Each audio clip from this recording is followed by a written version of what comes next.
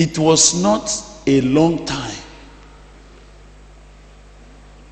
when I got into the school where I was to be teaching in a secondary school, that as soon as I told them, I've been posted here, people started congratulating me. Say, congratulations. That's a good place to be. That's a good place to be. So I was surprised. I said, what?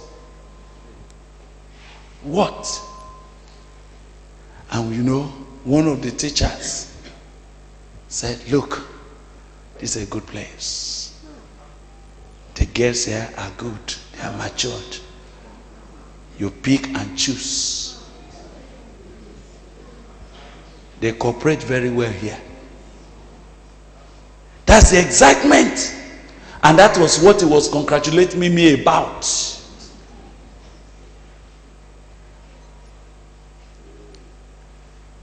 It was then I knew I'm here for a battle. It didn't take one week when I realized that I couldn't keep company in the staff room with what they are saying. Some of you know, maybe nowadays that schools no longer provide staff room. But in those days when we have staff room, we all sit together around like this. It's terrible to hear what fellow teachers are planning for small girls. That's why they are there.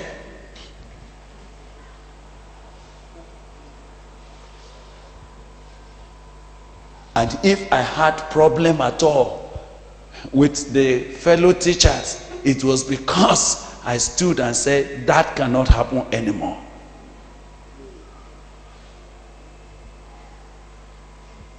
And I knew that there's a struggle. When the staff meeting is coming on, if I wanted to say, no, we don't want no preaching here. No. They shouted me down as if I was not intelligent.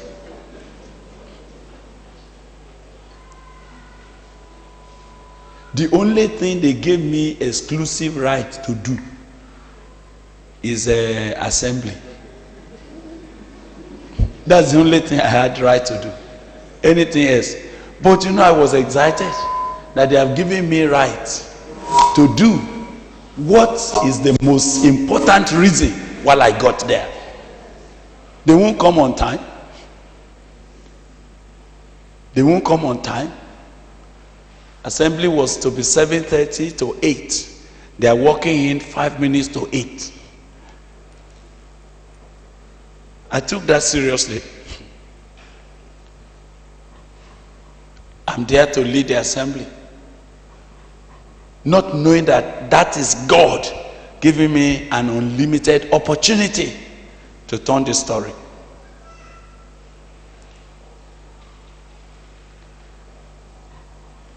What is God expecting? Sons that he could carry to the gates. Those that are strong in their youth, not vegetables. And he said that our daughters may be as cornerstones. Cornerstones. Sculptured.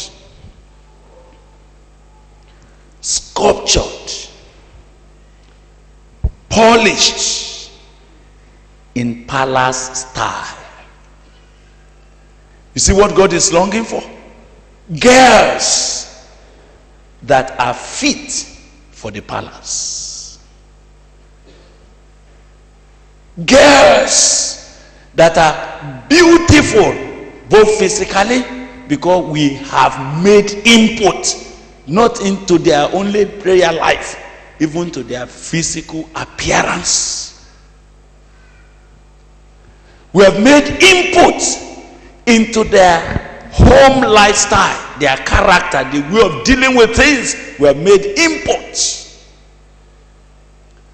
We have made input into their academic performance. Their cognitive domain is well developed. And then their affective domain is palatable, is presented, is pleasant. They have good, affectionate behavior, like those who stand in the palace. But why God is longing for this, there is also an equally motivated and mobilized army whose decision is to produce more prostitutes. More prostitutes. Some of you are saying, how can they produce more prostitutes? He begins by when a girl becomes a dropout. You hear me? When a girl becomes what? A dropout in school. When a girl's appetite had been so over enlarged to the point that nothing that his mother or her mother can give will meet it.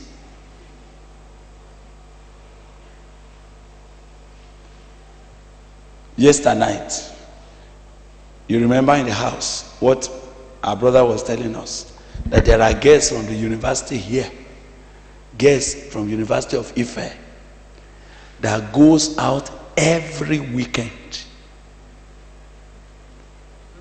to make money with their body.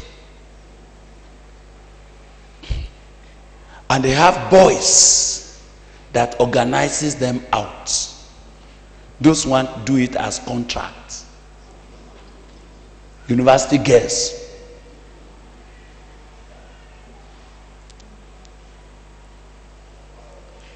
So when they go out, there's a commission for the person that took you out. You collect the rest. And our brother is saying that he got a wind of that, and he decided that, okay, bring those girls to come and work. When we have an event, something, let them just work for the weekend and collect money instead of going to use their body. But the kind of girls that the devil is looking for are those that cannot even walk with their hand. They don't know how to do anything. They are so lazy that they cannot do anything. The only thing they can do is to depend on men that carry them about. That's the kind of children that the devil wants to produce. And there are teachers that have been trained by the devil to do that. And they are your colleague. We're in the same staff room. Everybody there for his own purpose.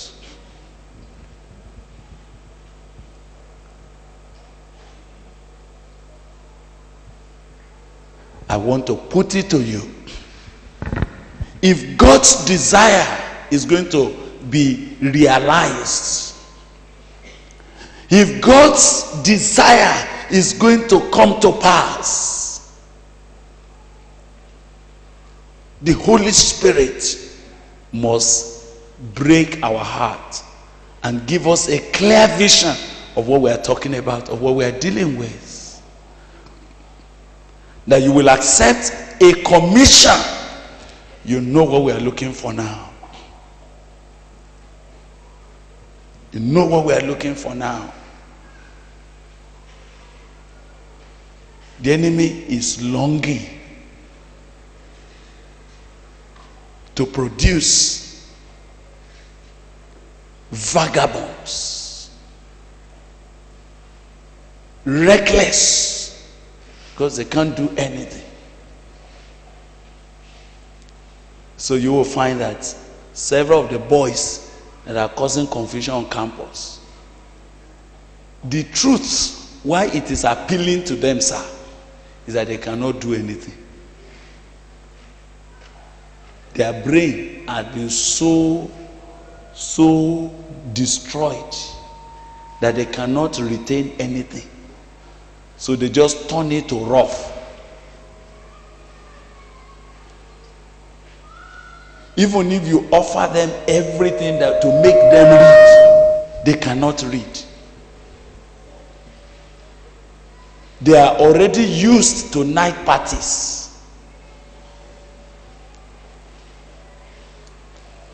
Those boys we are talking about, their normal waking time is around 11 a.m.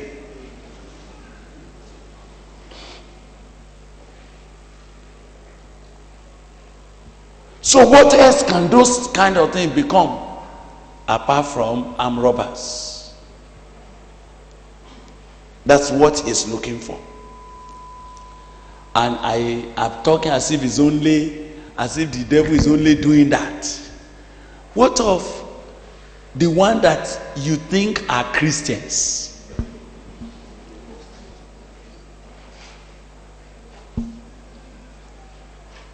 Those of you that are on campus,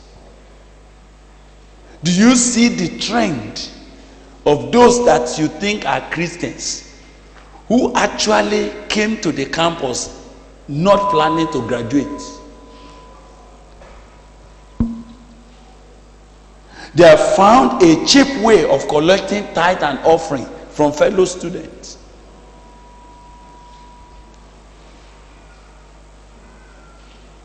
They have found a way of sugar-coated speaking. When the papa, that's the normal name for him because he's the president, he's papa. When he's doing his birthday, it was a levy. It's a levy. Whether the girls are the one to do this, the boys are doing this, just for him. So you are confused that now, in a small campus, you will have maybe 100 Christian groups and papas. And you are wondering, how could we have so many of these and the campus is still as terrible?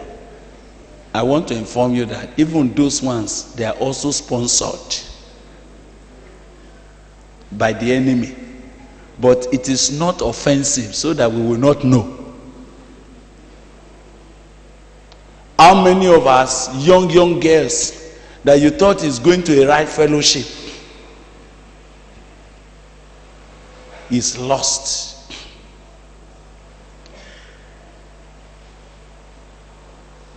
And when such boys graduate, which work will anybody give them that will satisfy their appetite?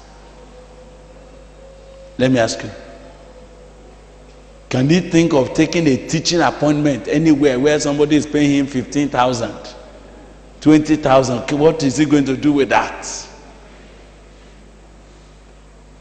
That's why they have nothing else to do than to go and form a church or to refuse to graduate. All of this that you see now littering the whole society, all everywhere, there is something ministry, that's ministry. What is it all about? It's about belly problem.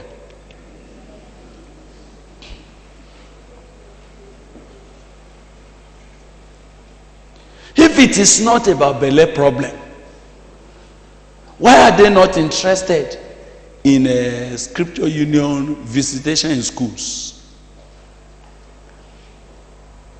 If I ask the FCS, I think I've seen the FCS officials here. Some of our FCS people from the national office, maybe the scripture union people are here. You will find that the greatest difficulty scripture union is having now is that there are not anybody who is interested again to do school visitation. FCS people, are you still having plenty people that are going for school visitation? They're not. There's no money there.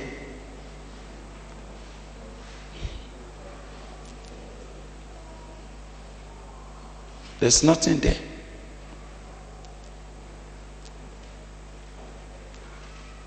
And those that go, they are talking about there is this anointed Bible for success in exam.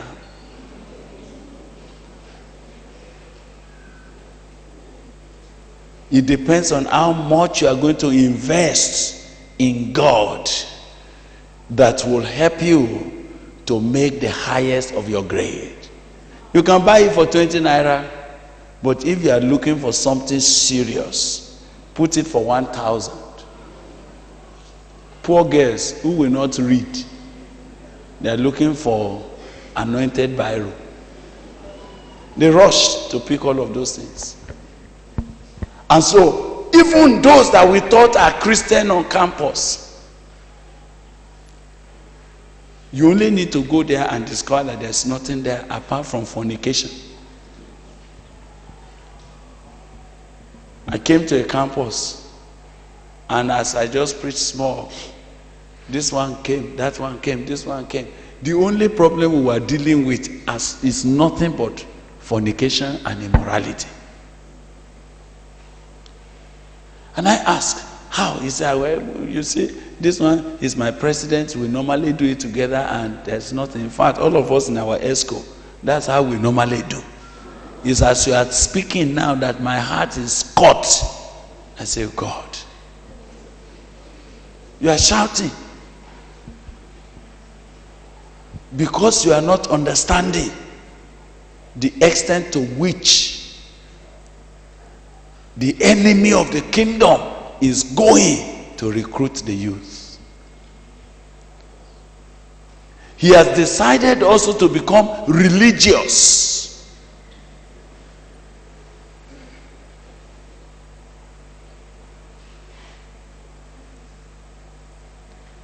Almost in every small classroom, there's this one, there's that one. You don't know what it's all about.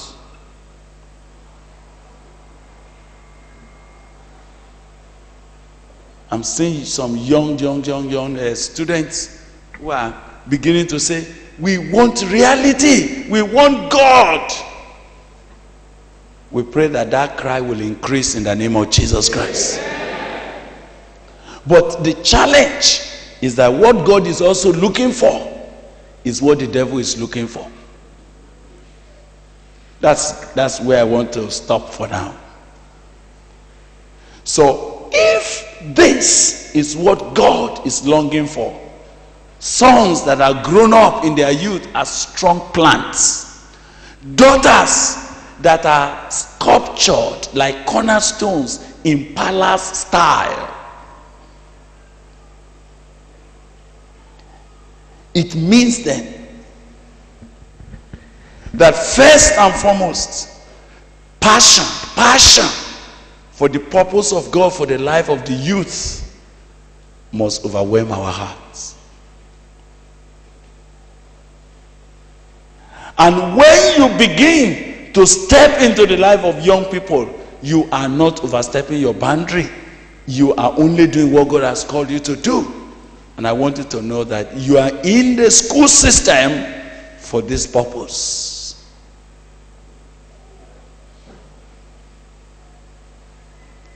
I want to suggest to you that you will take the task the Lord has given you. How? Gladly and yet seriously. I want to suggest to you that as you respond to what God is asking you and me to do in the course of this day, we're beginning to understand that the field where we are standing is the future, both for the church, for the kingdom of God, and for the nation. And we can no longer treat it as if I would like to call you and ask you to consider the opportunity to raise cornerstones for the palace.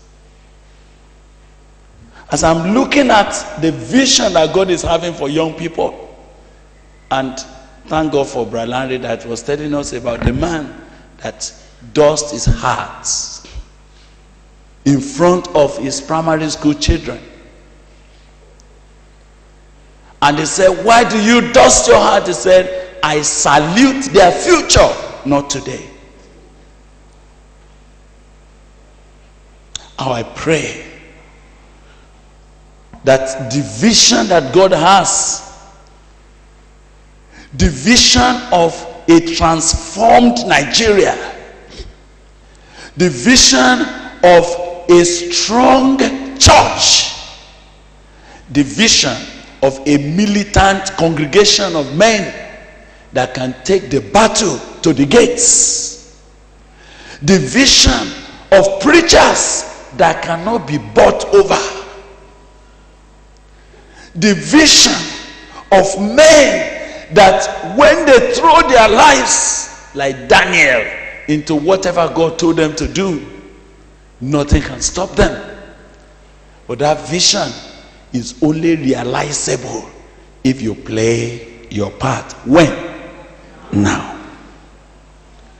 And I'm afraid to tell you that there is already another advanced party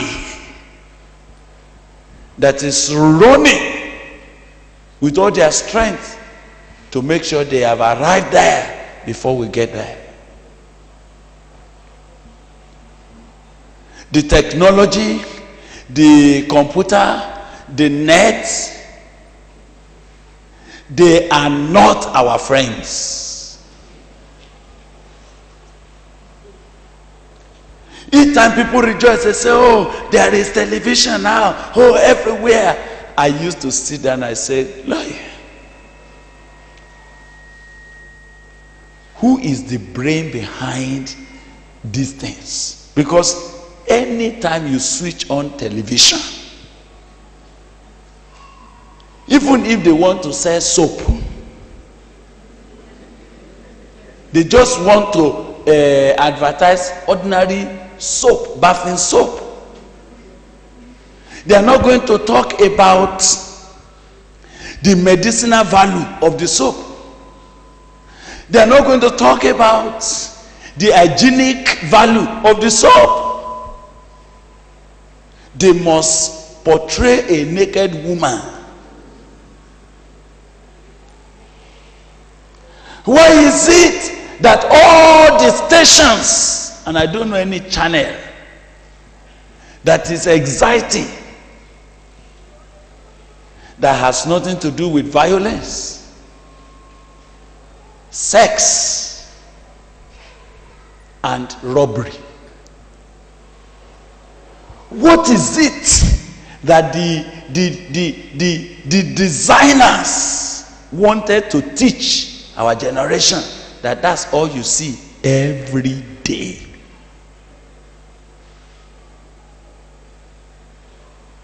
Are you understanding? When the Nigerian films started advancing, there were some films when they have done all their atrocities and jargons, now said, to God be the glory. I said, what kind of religion is this?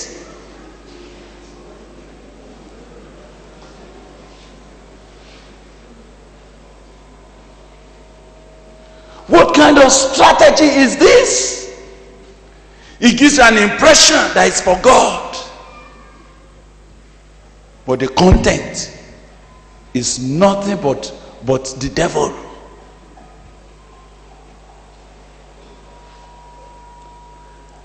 And your children are like this. They are following it. Some have been arranged like what do you call that one that is looking popular every week or every day? And soap opera,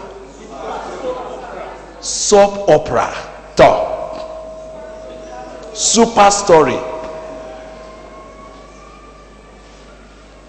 They have done it in a way that your children They cannot miss it. If it's on Mondays, if it's every evening, nowhere. They are moving. Now you sit back. What are the designers intending to instruct? They are sponsored by someone else. And such program doesn't lack sponsorship. It is the Christian program that nobody can sponsor. Don't you know it's a conspiracy?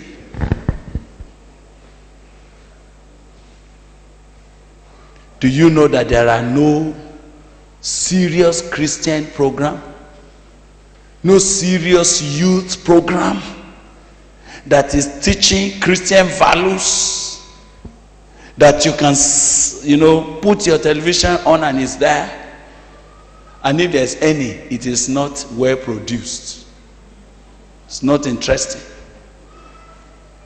It is that one, it will be doing shararararara on the face, something will be scratching it. When you go to the ones that is the devil sponsored, it's crystal clear.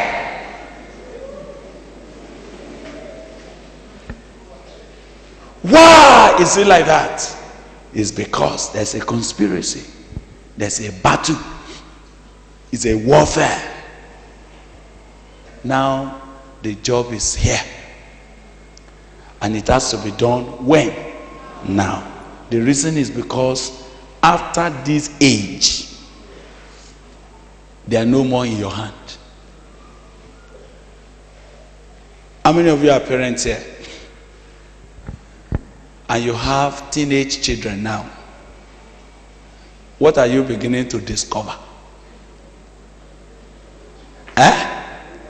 They are now off your hand.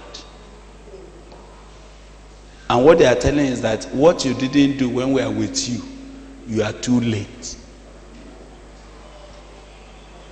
You know now you have to be bargaining. You have to book for time for your children to have a time with you. Oh, we had something. I had to go somewhere. I'm traveling. I'm this and that. No. That's all. They are finished. Only God can help you again. They are gone. And sometimes you wake up in the middle of the night wanting to do what you should have done 10 years ago. You are late. Don't you know I'm talking to you? You are a child. He said, Mommy, with due regard to you, you should recognize that I am not as a child as you are thinking. I know what I'm doing. What can you do? When you bring your own kind of dress and they should wear, they say old school. They don't hide it. They say, Mommy, you are old school. You are old school. You can't do anything. You are old school. That's as far as they are concerned. That's who you are. You are old school.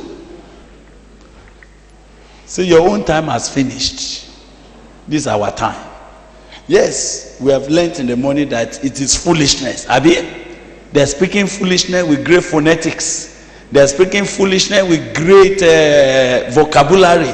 It's foolishness, but that's what they know. And they are no more available. Now is the time.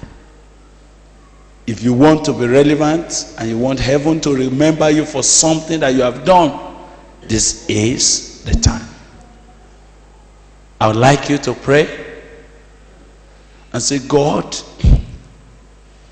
prepare my heart to do something deliberate at this time.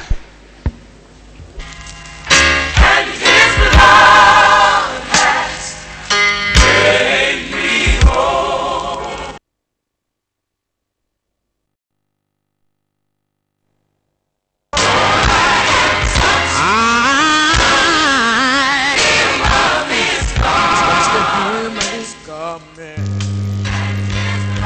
The situation of our youth today is pathetic, with many taking on a wild character.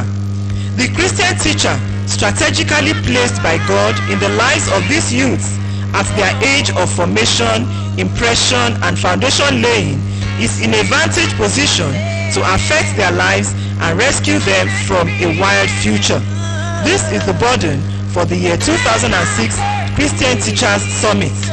The summit, which held at New Covenant Church Camp, Ijokodo, Ibadan, Oyo State, Nigeria, was on the theme Strange Children, Wild Future, the Christian Teacher on a Rescue Mission, between 19th and 23rd April 2006. For further inquiry or counsel, contact Living Seed Media, PO Box 971, Boko, Benue State, Nigeria. Telephone number 044-470-824. Email address lsmedia@livingseed.org, or visit our website at www.livingseed.org.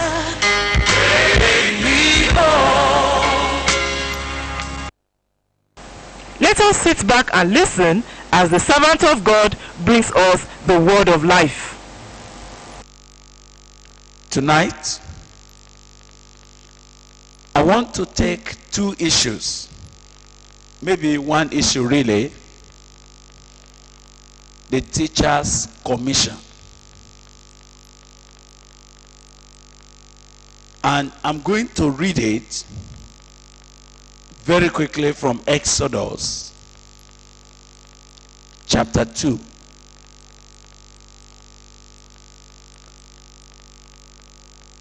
Exodus chapter 2.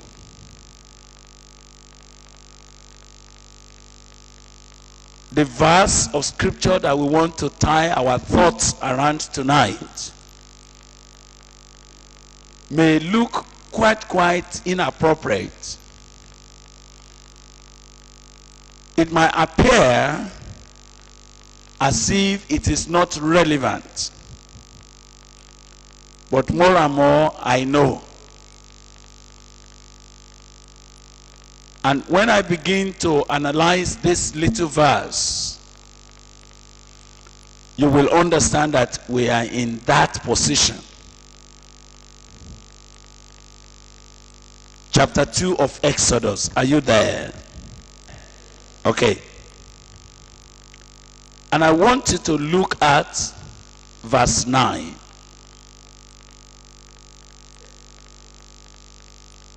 Up to verse 10. And Pharaoh's daughter said unto her, Take this child away and nurse it for me, and I will give you thy wages. And the woman took the child and nursed it. And the child grew, and she brought him unto Pharaoh's daughter, and he became her son. And she called his name Moses.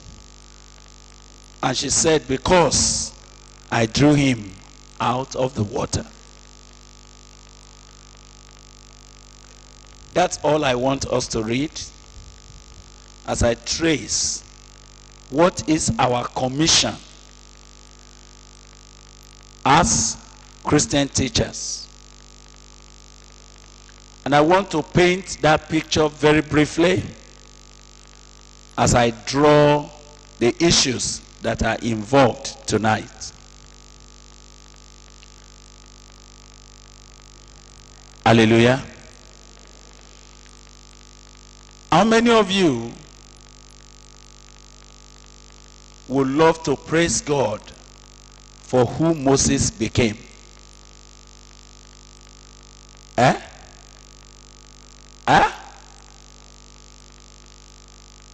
I saw a few hands.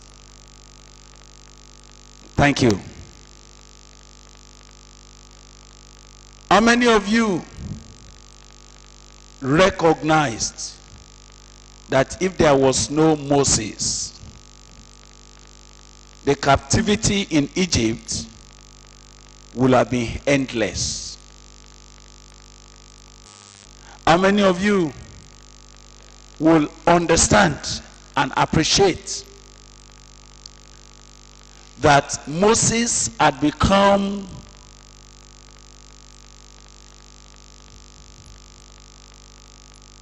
a figure in God's purpose that for several thousands and thousands and thousands of years, and even in heaven, we will not be able to complete the story without mentioning Moses. Have you noticed that? Have you noticed that? Let me ask you another question. What do you think Moses, what will have become of Moses at the age of 3 months? He will have died. He will have been one of those that have been thrown into River Nile and will have been eaten up by some dangerous crocodiles inside the water. And there will have been nothing to be said about Moses.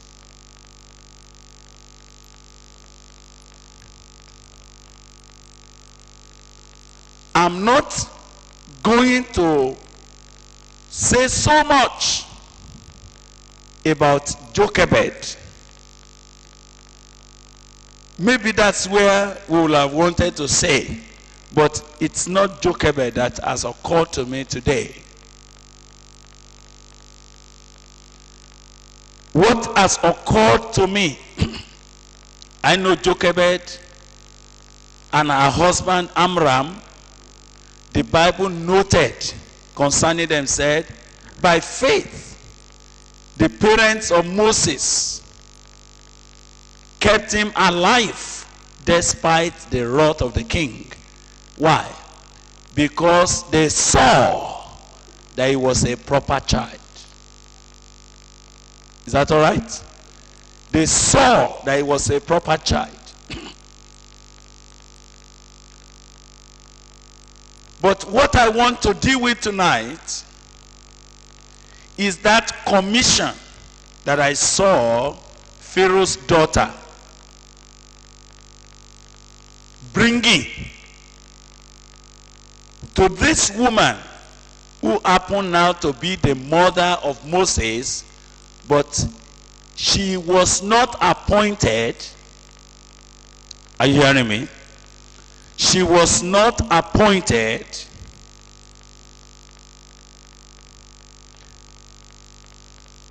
as the mother. I hope you know that what Miriam, the sister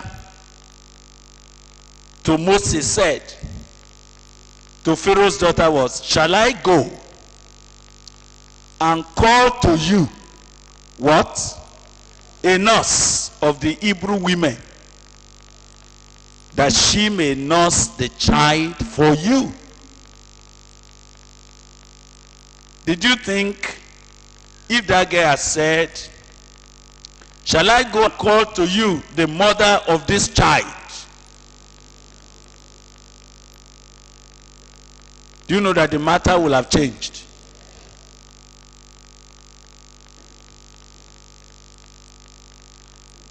And this is where the critical matter I want to deal with this night comes in. The teacher's commission. The story is not appearing too straightforward, so you permit me to paint the picture that I hope the Lord will help us to paint in order for you to hear what the Holy Spirit is saying to you.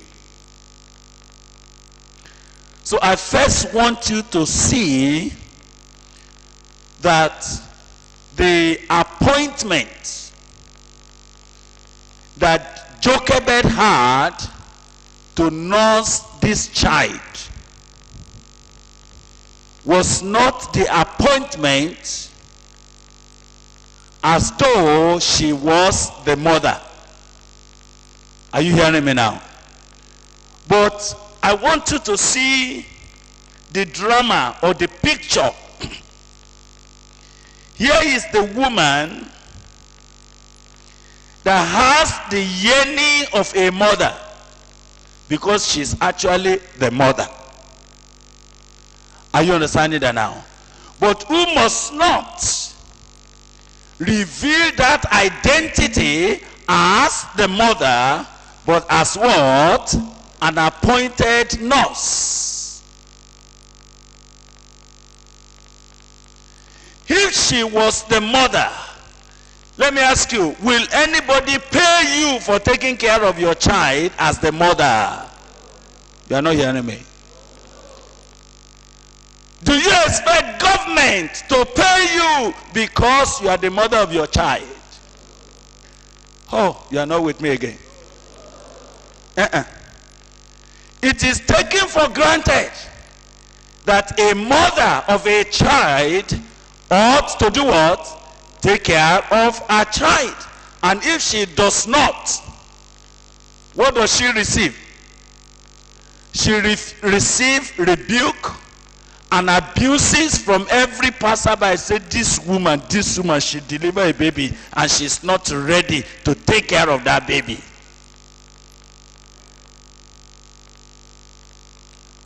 But now, she was being commissioned to take care of this child as a nurse appointed, even though inside of her she was so eager to do so, because she was what? The mother of that child. And she was so eager to do it. Even if the woman, the Pharaoh's daughter was not going to pay her anything, what was she? Do you think she would have hated taking care of that child even if there's no salary? Why not? Because she inside of her, I am the mother. I am bringing a complex matter to you. The Lord will give you understanding. I'm dealing with the teacher's commission.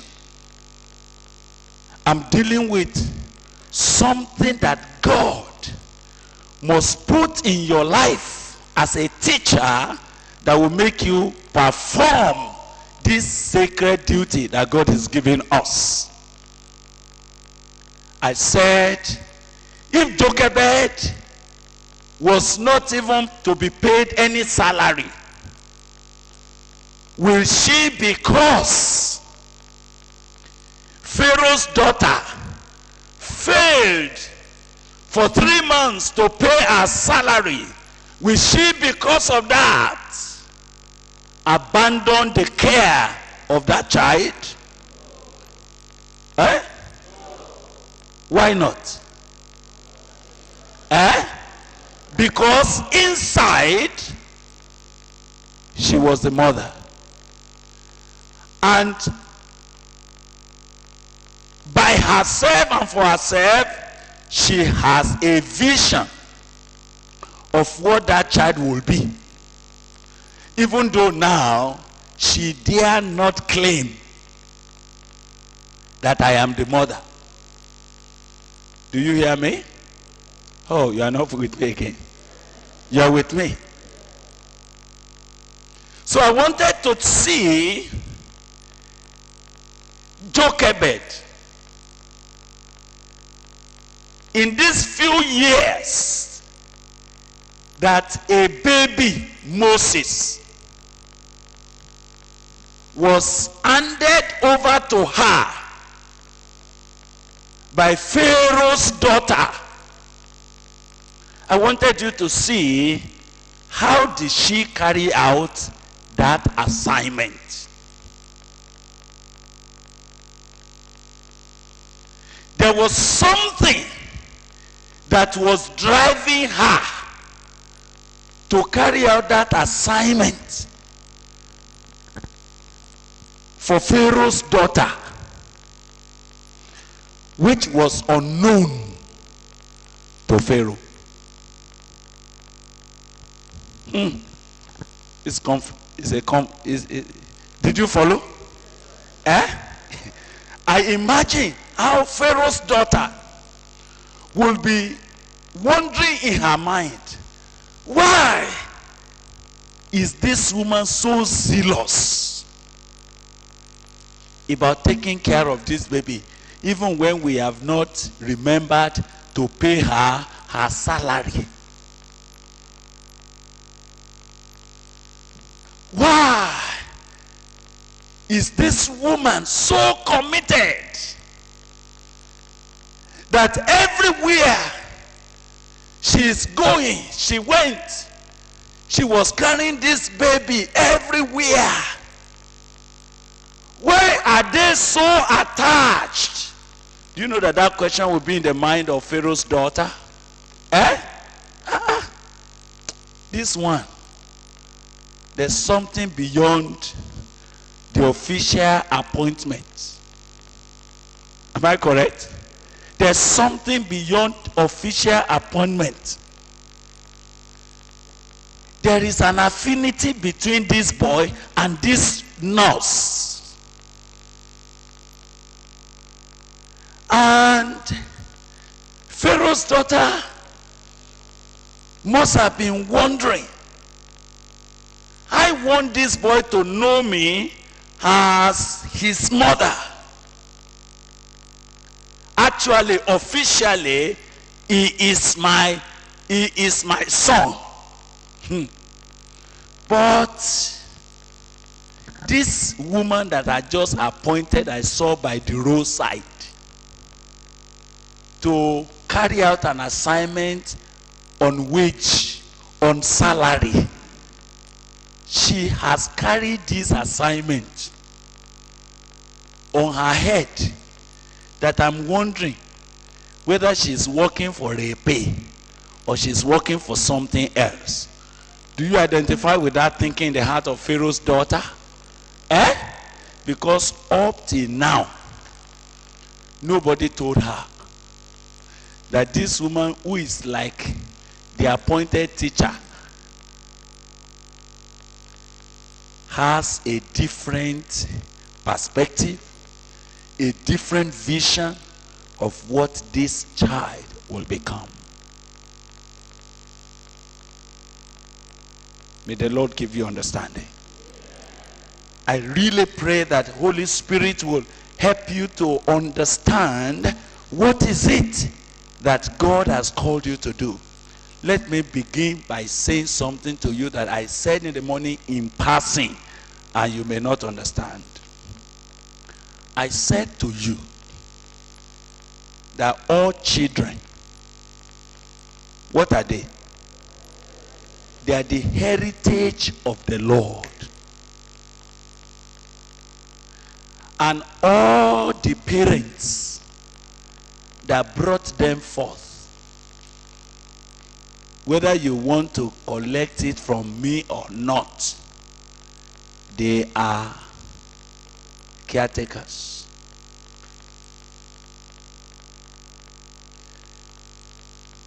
I was telling a church the other day as I was taking a revival meeting on family, and I told them very plainly, I said, please, there are things that are not part of your marriage. So your father-in-law is not part of your marriage. They say, yes, we know that.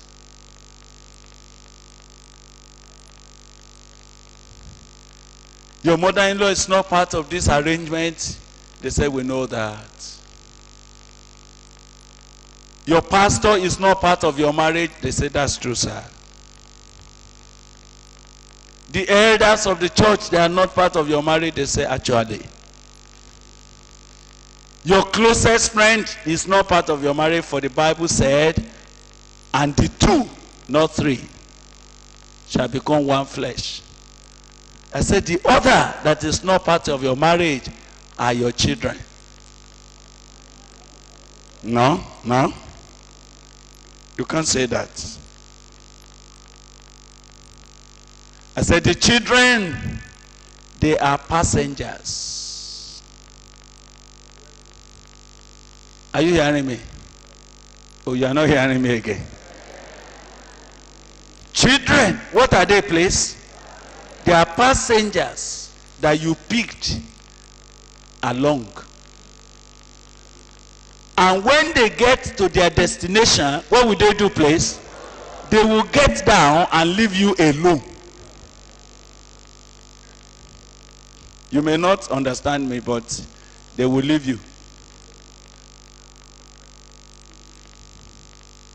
Some of you may have built a 10-bedroom house and say that you see, because of children, you are wasting your time.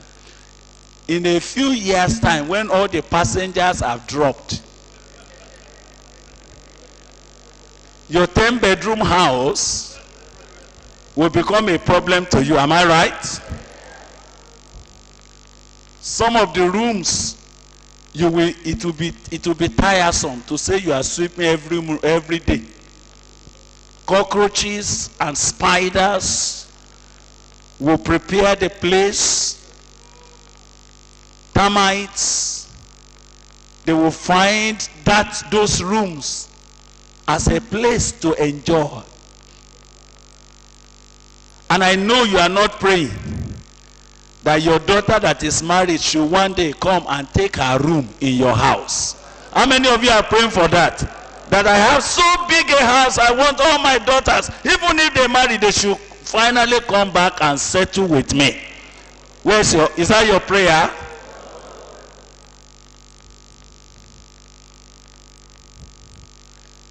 The one that is very, very deceptive is your son, whom you think will live with you forever. You are wasting your time. That boy is going. He's going, oh. And as he's going, he's going.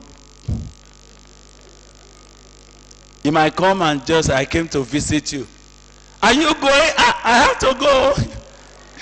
My wife is waiting for me. So, now you stay here now. Eh?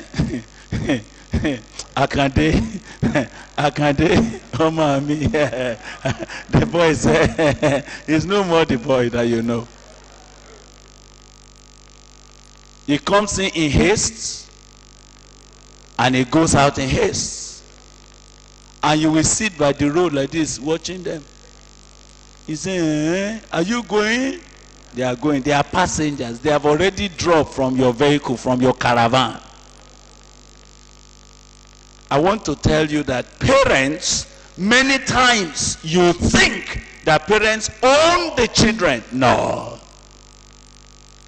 They are caretakers. They are carriers for a while.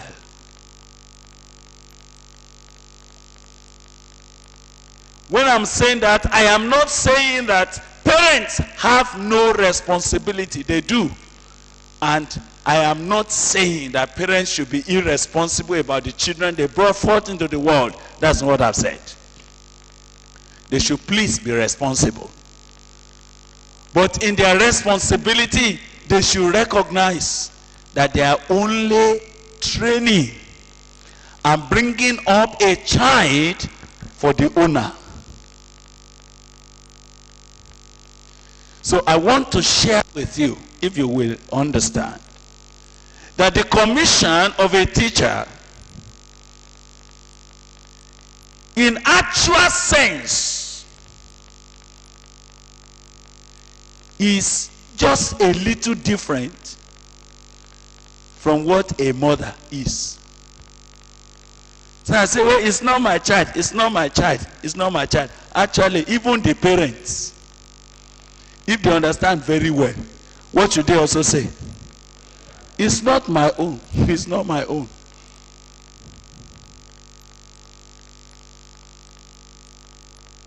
But there is something else that the Holy Spirit must do to you if you will understand. Which Jochebed understood, and that's why we have a Moses that we could talk about today. First, I want you to know that while all the children in the land were being slaughtered and being killed, the eyes of the Lord were on Moses because he was born to achieve a divine purpose. And by the time the parents, now I'm getting to where I'm going now. By the time the parents of Moses have done the bit that they think they could do, because they saw that this child ought to live and ought to become something for God, they did all they knew how to do. Do you know what they did? You know what they did?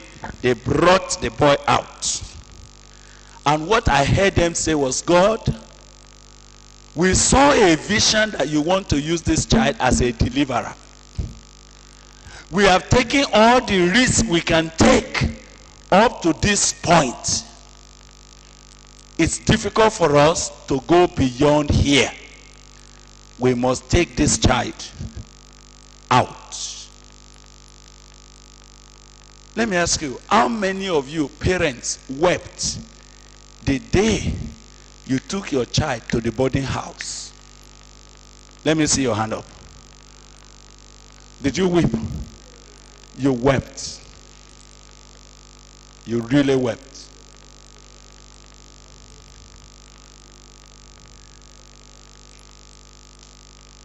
But let me ask you, what did you do? As you were weeping, what were you doing? You still dropped the child. Oh, you are not with me again. You still drop the child because you knew in your heart that you cannot keep the child in the house and the child will become something. You knew that what you could do to keep the child under your bosom is finished. The child must go. Is that what you did? You knew that there are bullies in the hostel. You knew that there are other girls in the hostel that may spoil your child. But there is an overriding matter in your heart. What is that? That the child has to leave my hand if it will become anything. Do you know that sometimes the child ran back after when we can say, Mommy, I don't want to go to school again. I don't want to go again. 5 a.m. Nobody to give me hot water to bath. What did you do? Parents, what did you do? You sent him back. So you have to know how to cope. If at all you had any compassion for that child, you know what you now started to do?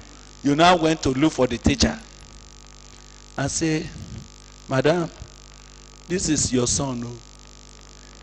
Is that the language you used?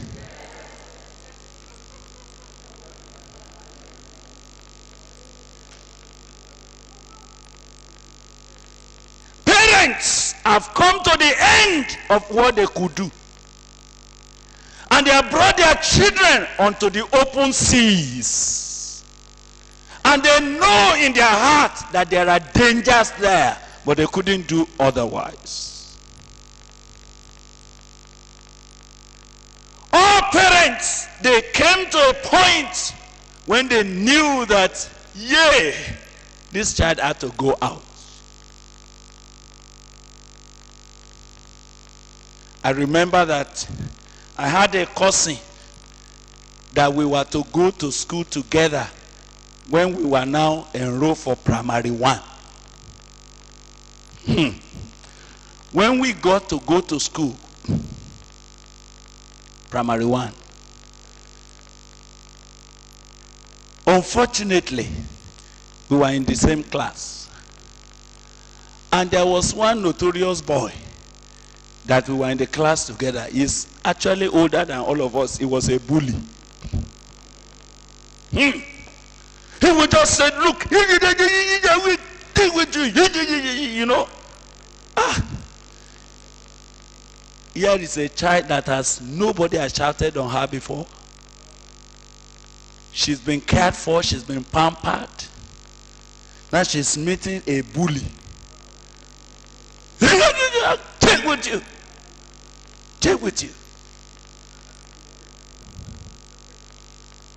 And this boy was dealing with another girl by the side of my cousin when the mistress came and beat the boy. And again, my cousin had not seen anybody being flogged like that. Do you know what? When we got home, she told my mother, say me I no go again. No. I'm not going to school again.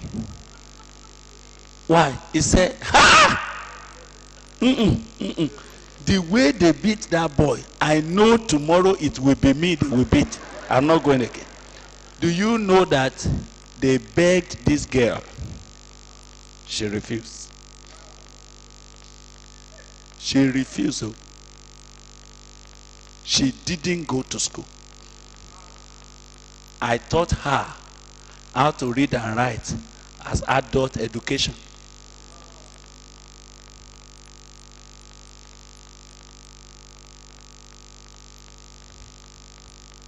But you see, I was trying to understand what happened. For me, I couldn't say I wouldn't go to school. They said, you must go. You are a boy. For this girl, if she says she's not going to school, no problem. She will soon get married. Do you understand? That's how they allowed her. I had to face bullies. You know, there was a day that boy knocked me on my head like this. And because my tongue fell in between my teeth as he knocked me like this, I had a wound on the tongue. Came back home with blood. The following day, they still say, go back to school. Parents, they have come to know now that as far as the destiny of their children is concerned, they have ended what they could do. They must transfer it to another hand.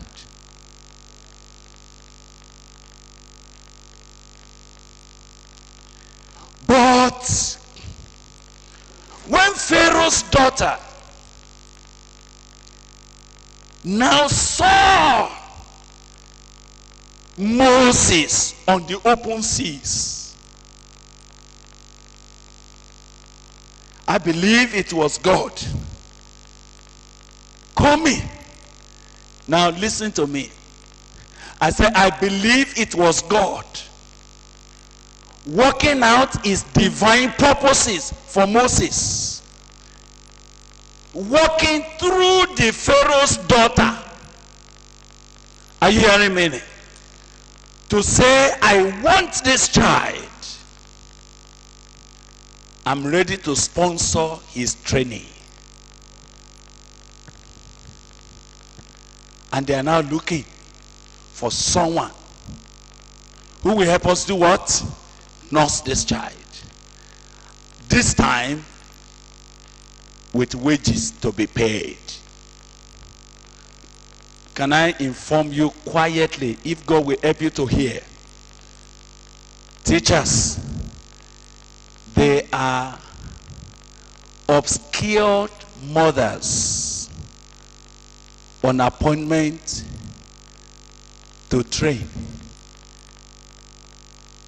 to be paid. And unless the Holy Spirit will do that in your life, you have not understood what is the commission that God is placing on your life as a teacher. A teacher is that person when the parents have come to the end of their own effort, is that person that is being appointed to take over. But with a motherly heart that is obscured. Please listen. Even though teachers, they will not call you mothers, they will not call you parents, but actually, what the parents have said without saying it clearly is that take over my place in the life of this child. I will pay you whatever be your wage. Each time parents come to pay school fees, what are they doing? They are paying your wage for taking their place where they have become incapacitated. Did you hear me at all? Each time they pay school fees, what they are saying is this: I know if I were in position to do it by myself, I don't need to be paid. But now that I cannot do it, I transfer my right, my responsibility to you, but I will pay you. But in my mind, I want you to see that what Pharaoh's daughter said unto Jochebed in verse 9, the way I'm hearing it, I didn't hear Pharaoh's daughter. I want to show you that it's not Pharaoh's daughter that I think I heard her voice. Because after all, of what benefit was Moses to Pharaoh's daughter? I'm not hearing you. Of what benefit was Moses to Pharaoh's daughter? What did Pharaoh's daughter actually gain in Moses? The day that she would have been doing like this, I'm the mother of this son. Do you know that even in her mind, something told her, are you really the mother? Are you not concealing the true story? Even in her mind, the congratulations that people said, your son has graduated. Do you know that in her mind, there was no joy in her mind? Because she knew I was not the mother.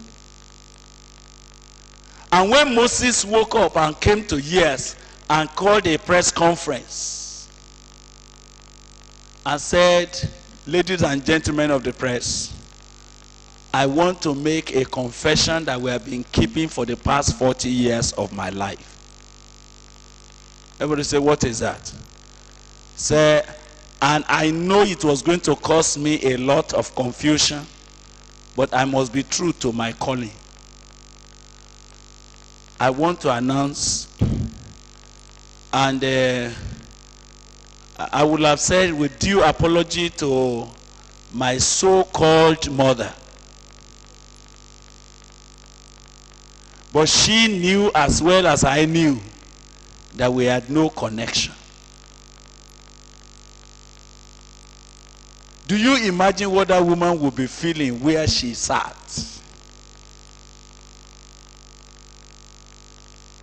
Do you imagine how when Moses announced and said, and from today henceforth, I am no more Pharaoh's daughter's son, and never shall I be addressed. Actually, I am an Hebrew.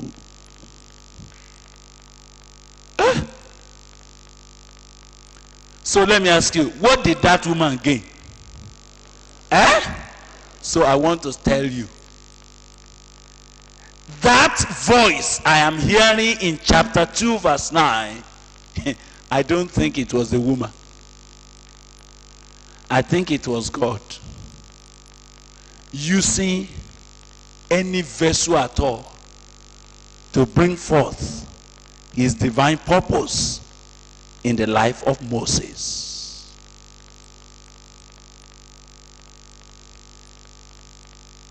Moses was destined to die that day when God appeared.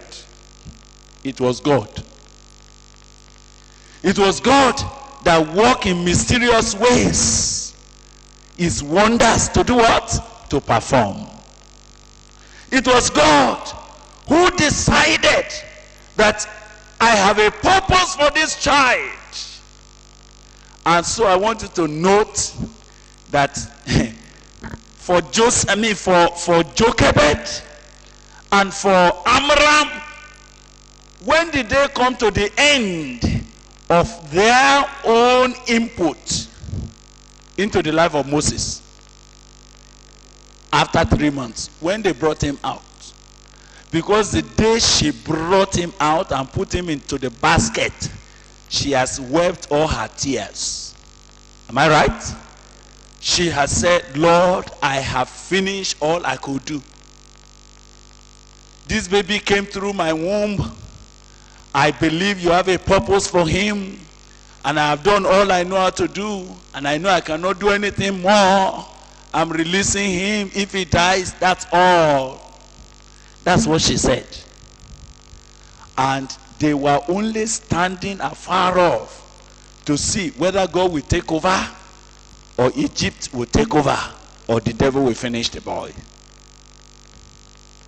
I like to tell you, whenever they brought a child to the school, all they are saying is this: under our hand, we have kept you for all the years. We can't do more. Go. Whatever you become, we hope it will be all right. Now we need another hand. And who is that hand they needed now? The teacher. So what was the commission that was being given to Jochebed now? Not as a mother, but as an appointed nurse. What was her commission? Take this child away. Nurse it for me. And I will give you thy wages. Now I want all of you to repeat verse 9 with me. Take this child away and nurse it for me, and I will give you thy wages. Did you hear a different voice in that Bible verse? Whom do you think has quietly spoken, but in the voice of Pharaoh's daughter? It must be God. Take this child away. Nurse it for who? Me. And whatsoever be your wages, I'll pay you.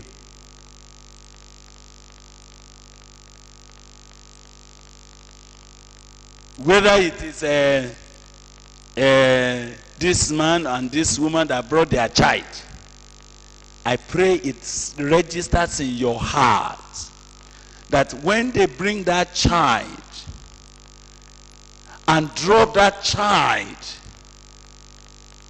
on your lap, and they said you fill the form and you change the normal clothes that that child used to wear. Are you hearing me? Do you know how many times I have watched parents when they bring their children to school, apart from the tears, apart from all the things that is running their mind, all the clothes, all the beautiful clothes they have bought, what do they normally do when they are going back? They pack their clothes back and leave that child with what? Approved uniform.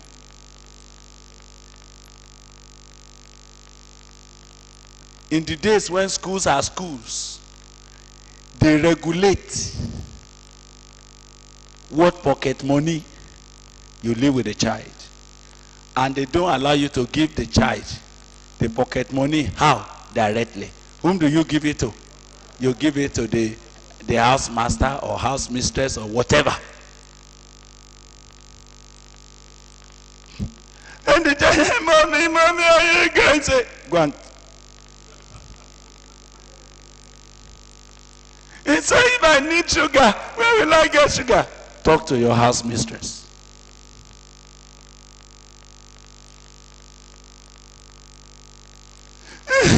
Daddy, are you going? Are you going? Meet your house mistress. Is that what all parents always do? That's what they are saying. And a child is dropped for the next 20, 22, 23 years. You are not hearing me. When parents drop their child at the age of 2, and I've been quarreling with parents who drop their children at kindergarten, age 1, 6 months. 6 months. In the afternoon, somebody asked a question, and what shall we do? We that are mothers, and that we have to drop our child at a daycare at 6 months. Must you? Who told you you must? Who told you that you must? Is that you don't understand what you are doing.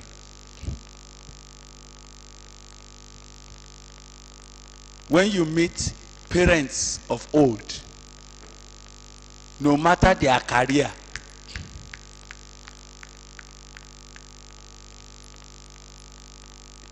once a baby comes, their hand is in water. And everybody comes to greet them and say, Eku water, hand in water. Yoruba people, they have to greet you for everything you are doing. They say, Eku hand in water. They are greeting you for your hand in water. That's to tell you that until this child is weaned, your hand will never be wet. Will never be dry. That's what they are saying.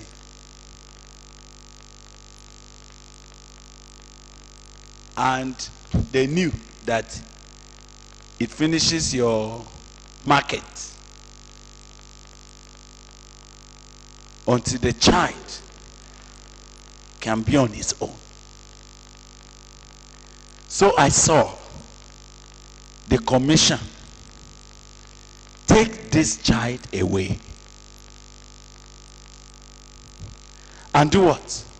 Nurse it for me. So I must ask a question. What is the Christian Teachers Commission?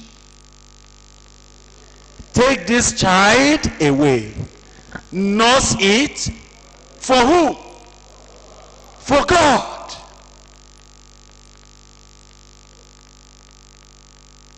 And whatever be your wages, who will pay you? The Lord said, I will pay.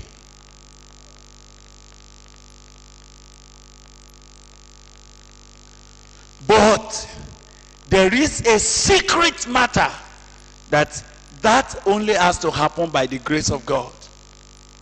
It is that as parents are turning their back on the children and they are going home, that the teacher that is taking over may acquire the heart of the mother for the next several years that that baby is going to be in your hand.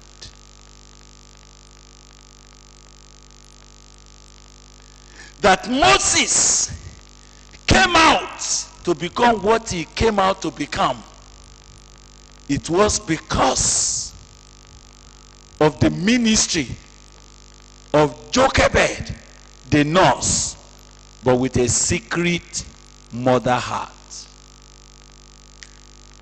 I've confused you, Abi.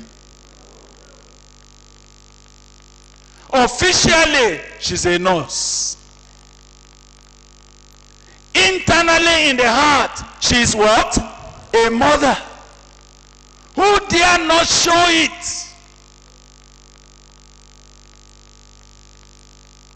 How I wish you became teachers, but inside you are a mother. You cannot officially say, that's my daughter. Somebody will claim impersonation. Abi? They say, what do you mean by that? But inside your heart, there is already an exchange. There's the mother inside, but the official teacher, where? Outside. That's the only way it could work. If you want to pray tonight, you will say, Lord, make me a teacher with a motherly heart.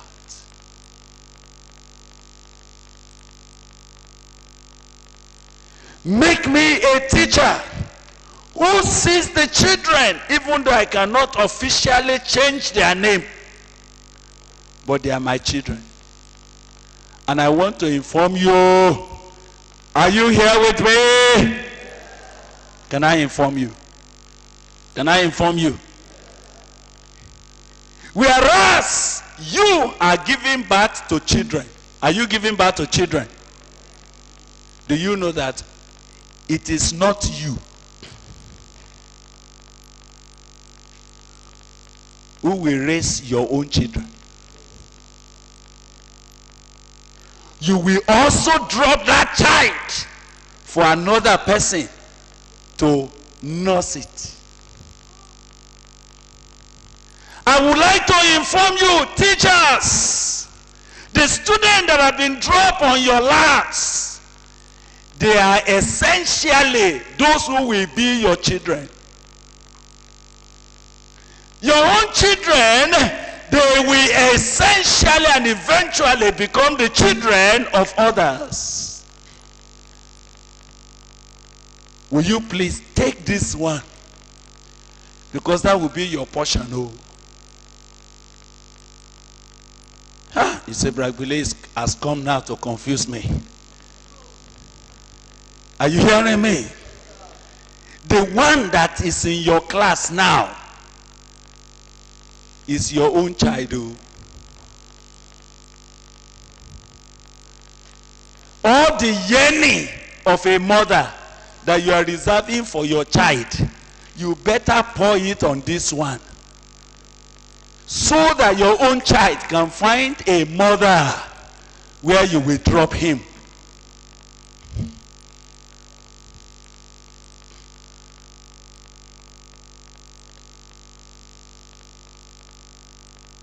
If you miss this, I know you could be a teacher who is harsh to other people's children. Then you say, my daughter, you know, I love you, I love you. You are wasting your time. You are wasting your life. The reason is because if you don't drop that child for that appointed nurse who should be the mother, your child will be spoiled.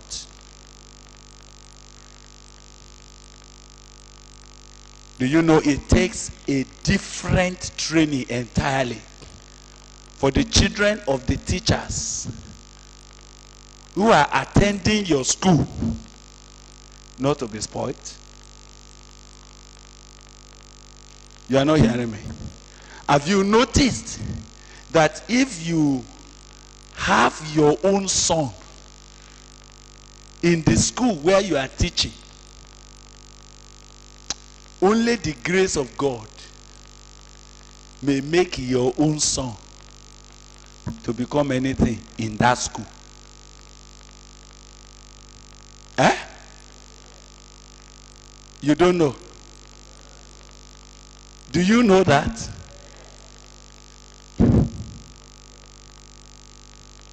It is because you are clinging to that baby. And if any other teacher were to really treat that baby as a student the way they ought to, you are feeling offended. If your daughter should do something that is not correct, instead of calling that child up in the assembly, what are your teachers, colleagues, what will they do? What do they do? They say, you know, it's you know. So they will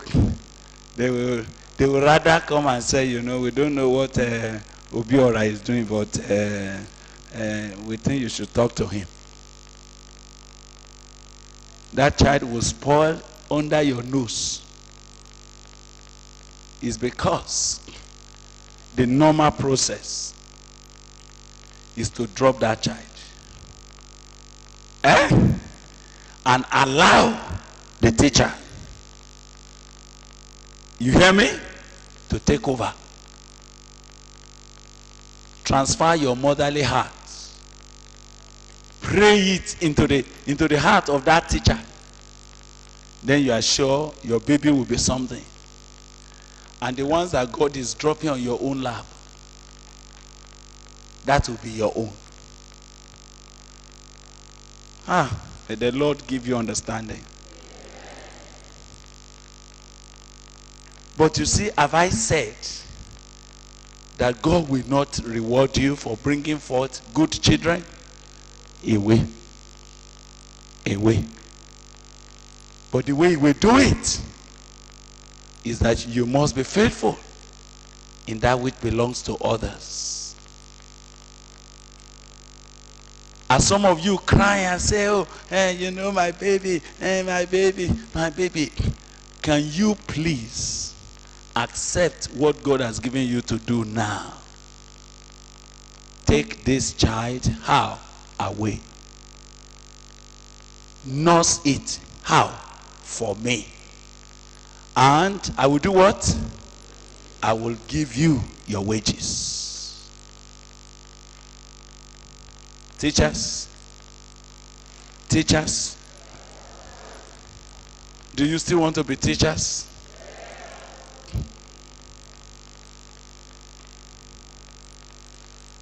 Take this child away. That's the commission to every teacher. Take this child away. Nurse it for me. Whatsoever your wages is, I will pay you. That is the commission. And it comes from God. So, for whom was Moses actually raised eventually? It's for the Lord. It's for the deliverance of God's people. By the time Moses had gone through all the scholarship he went through, because of the ministry of Jochebed as a nurse, but with a secret motherly heart, Moses could lead that revival called Exodus.